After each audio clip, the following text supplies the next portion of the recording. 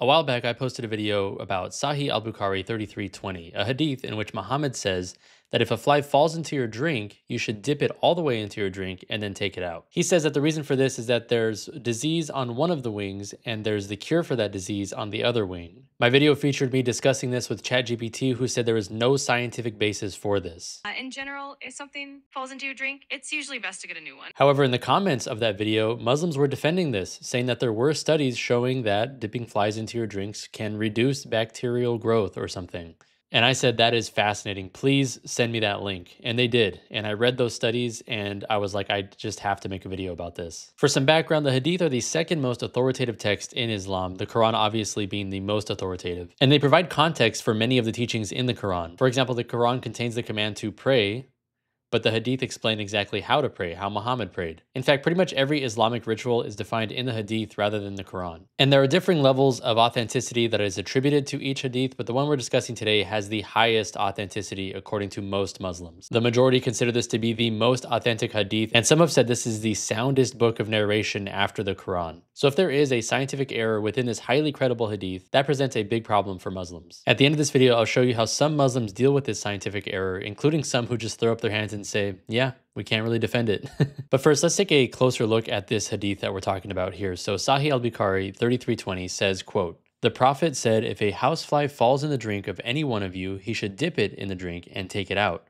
For one of its wings has a disease and the other has the cure for the disease." Now, obviously, this goes against everything we know about science and disease vectors and how flies contribute to transmitting diseases. And scientific studies have shown that flies can cause food contamination and carry pathogens which can cause serious infections. But what about those studies that some Muslims say confirm this hadith? There are two that I was able to find. Let's take a look at each of them and see how they hold up. The first one I was sent was titled "The Right Wing of Fly as a Neutralization of Drinks Contaminated by Microbe." And right as I started reading the abstract, one thing really stood out.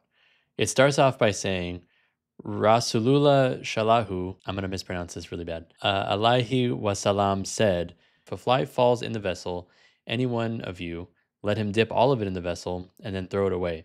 For in one of its wings has the ailment and the other has the cure. So in the very first sentence of this study, we have religious language being used and the actual hadith being quoted. This immediately hurts the credibility of this study in my eyes. And it's not just that it's an Islamic study or something like that. Even if this was a Christian study and they started off by quoting Bible verses, I would have a problem with that. I would say, I want you to be as objective as possible because I don't want the study to be skewed in the favor of Christianity. I want the study to be objective because I truly believe that Christianity is in line with objective reality. Therefore, we don't need to twist studies and be biased and things like that. But the problems with this study don't end there. So the way they did the study was they had a positive control of distilled water, then they had a negative control of E. coli contaminated water, and then they had their test water where they contaminated it with E. coli and then they placed differing levels of right wings of flies into it, which is a sentence I never thought I would say. Already this brings up other questions. For example, why the right wing? Why not the left wing? If you remember, the hadith we're discussing right now didn't mention anything about a left wing or a right wing having the cure or the disease. So that's weird. But what's even weirder is the result of this study. So they conclude the abstract by saying, quote, "The data which we obtained for 48 hours incubation shows 0 as the result. That cannot be analyzed with SPSS. The result indicates the microbial development does not occur on contaminated drinks by addition with right wing of Musca domestica." So essentially what they're saying is there was 0 microbial growth in the water that was treated with the right wing of the fly. So they put the right wing into the contaminated water and the microorganisms did not develop at all. There was no spread of the E. coli. This result just plainly does not make sense. Because even if the right wing of a fly does have antimicrobial properties, the E. coli would still grow at some rate. It wouldn't be 0. But the most suspicious thing about the results isn't even that. It's that they didn't give the results for the other controlled glasses of water. If you remember, this included 3 samples. One of them was contaminated with E. coli, that was the negative control. The other one was the positive control, which was just distilled water that they didn't put anything in. And then they had this water that they would contaminate with E. coli and then put the right wing of the fly into.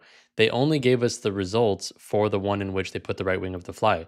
They didn't give us the results for the control. So the results could have been exactly the same for the control because of some other flaw in the study, and we just would never know that. The entire point of having a control in the first place is to show that what you actually did to this sample, in this case putting the right wing of the fly into the sample, actually had the effect rather than some other cause that also affected the other samples. This is why, for example, in medical studies, they have different groups of people taking different medicines. Some of them take a placebo, some take no medicine, and the other ones take the medicine that they're actually testing so that they can see, is the medicine that we're giving to this group of people having an effect on them that is different from the other groups of people that are not receiving this medicine? But not giving the results of the control is defeating the whole purpose of the study. So this study is just not credible for several reasons that we've just talked about. The religious language, quoting a hadith in the actual abstract of the study itself is highly suspect, and the results don't make any sense. But I came across another study that also claims that dipping a fly into your drink will reduce the amount of microorganisms in your drink. This one is titled The Effect of Natural Falling and Dipping of Housefly on the Microbial Contamination of Water and Milk. And according to the authors of this study, they found that dipping a housefly 3 times into your water or milk reduces the amount of bacteria that develops afterwards. Dipping the fly 1 time reduces it, but not as much as dipping it 3 times.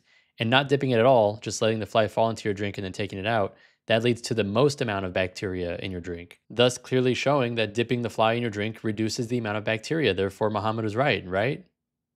First of all, let's just try to interpret this as charitably as possible. And if we were to accept that these results are credible, and yes, dipping the fly 3 times actually does something positive, Muhammad would still be wrong because he told you to dip the fly once and then throw it out. So if Muhammad said to dip the fly once and then take it out, but actually dipping the fly 3 times is much better, as this study suggests, then Muhammad was wrong about this. But as it turns out, it's even worse than that because this study, just like the last one, is not very credible at all. Similar to the last study we just looked at, the results just don't make sense. Because according to the methods section of this study, they use sterile water and sterile milk, and then they drop the fly into the water or milk. Then in another sample, they would dip the fly once, and in another, they would dip it 3 times. The ones where it was dipped 3 times had the least amount of bacterial growth, and the one that was just not dipped at all, just dropped in there, had the most bacterial growth. But there was still bacterial growth in all of them. And it doesn't make sense that a fly which is carrying bacteria, as all studies show flies carry bacteria and other pathogens, if it were to be fully submerged in a drink, that is just going to release more of those pathogens into your drink. Whereas a fly briefly falling into a drink and being taken out, it's going to have less time to release those pathogens into your drink. And even worse, it contradicts the other study we were just talking about. Remember the other study we just talked about, the right wing of the fly stopped the growth of bacteria altogether. And in this study, it didn't stop it altogether. It still proceeded just at a slower pace. So either this study or that study or both are wrong. But they obviously can't both be true. One or both of them has to be either flawed or manipulated in some way. Now look, flies falling into water and what effect that has on the water is not a mystery. There's been many studies on this before. For example, a Belgian study on water towers found a batch test was performed to examine the effect of flies on microbial drinking water quality. After 7 days, opportunistic pathogens such as, these are all bacterias, I'm just not able to pronounce it, were detected in samples with flies. So yeah, when flies fall into water, it contaminates the water. That's what all of the credible science shows us.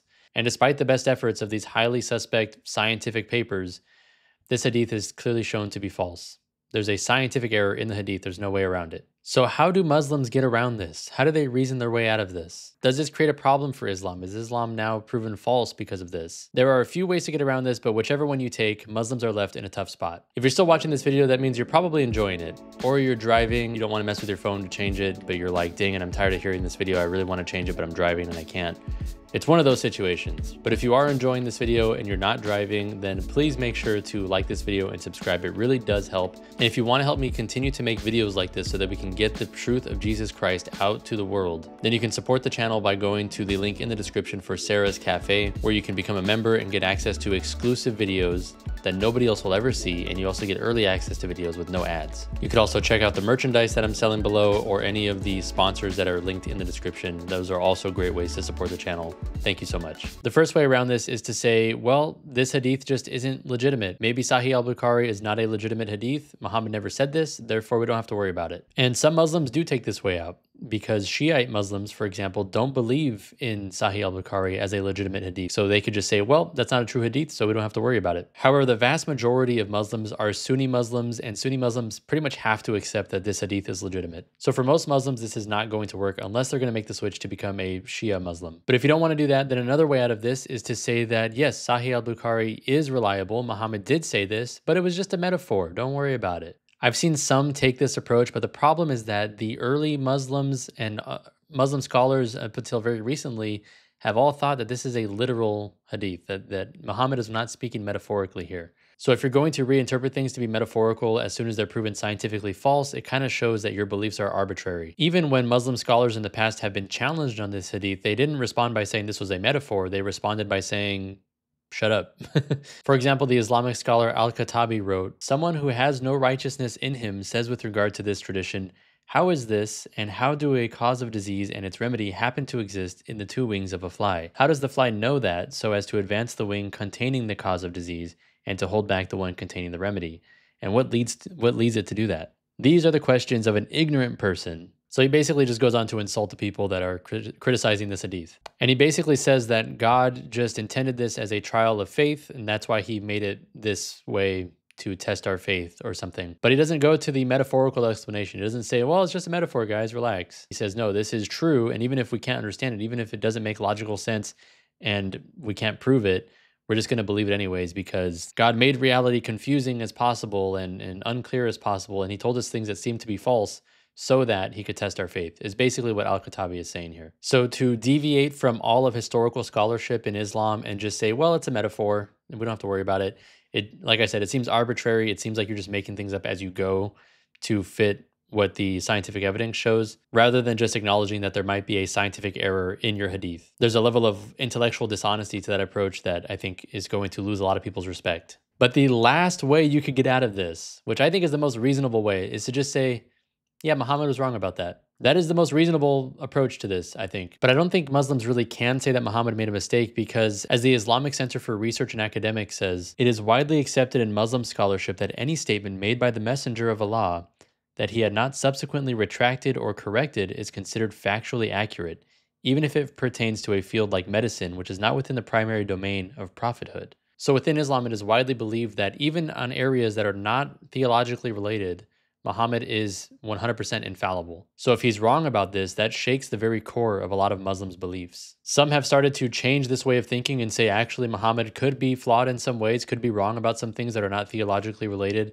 but most I don't think are going to go that way. Instead of taking any of these ways out that I've just detailed, what I've seen mostly from Muslims online is just to say, yeah, we can't really defend this one, we don't really know how to explain it, but we're just going to believe it anyways. Now this hadith was widely accepted by the Muslims because this is something from the unseen. And we believe in the Quran, we believe in the Sunnah. If we look at the miracles in the Quran and Sunnah, we'll find that like 95% of them are proven through science today. I'll assume the 5% that science did not prove to be true as well, because we have a track record. Now, this is in fact not true, and even prominent Islamic apologists will say that scientific miracles in the Quran have been disproven and that they can really no longer use those as arguments. One of the reasons I accepted Islam was the scientific miracles. I'll be honest with you. And now we know that this whole scientific miracles was absolute nonsense, not in total, but guess what? Allah led me to Islam. One of the reasons was because of the scientific miracles. And guess what? Did I leave Islam when this whole scientific miracle thing got debunked? No. So even according to prominent Muslim apologists, scientific miracles are not all that common in the Quran. In fact, the vast majority of them have been disproven according to Ali Dawah himself. And this is just another example of a scientific error in the Islamic texts. And the reason that Muslims put up with this is because there is this understanding in Islam, there's a theological backdrop by which they believe even if things appear not to be in line with what the Quran or what the Hadith say, that is because Allah is testing their faith. It's because God has made it this way so that he would test their faith. And so if they're going to go with what their senses detect over what the Quran or Hadith say, then they are proven to be non-believers, and therefore they have no faith. And this is just so alien to us as Christians because we obviously understand that God created our senses to better understand the world around us, and what we have revealed in our scriptures is in line with reality, as we can observe it, as we can prove it, as we can demonstrate it, using our senses, using the scientific method, using logic. God isn't playing games with us. He's not telling us things are one way while everything seems to suggest the opposite. The foundational philosophical assumption of science is that the universe is intelligible. We can understand it. We can predict how it will behave. We can predict how certain things will behave. given certain circumstances. Therefore, we can do science, we can invent things and create medicines, technologies, all this great stuff, because God created us with a rational soul that can understand the world around it. So under the theological assumptions of Islam, that God might create things in a way that contradicts the Quran so that he can test your faith or something, the theological foundations of Christianity say that the more you learn about the world, the more that God's truth will be confirmed. The more you learn about the world, the more that the scriptures will be confirmed. Because what God has revealed to us is in line with the creation that he has created. So if you're a Muslim or you're looking into Islam and you're comparing different religions perhaps, I highly recommend you go with a religion that aligns with reality and not one that forces you to reject certain things about reality, even though your eyes and senses can plainly see that something is this way.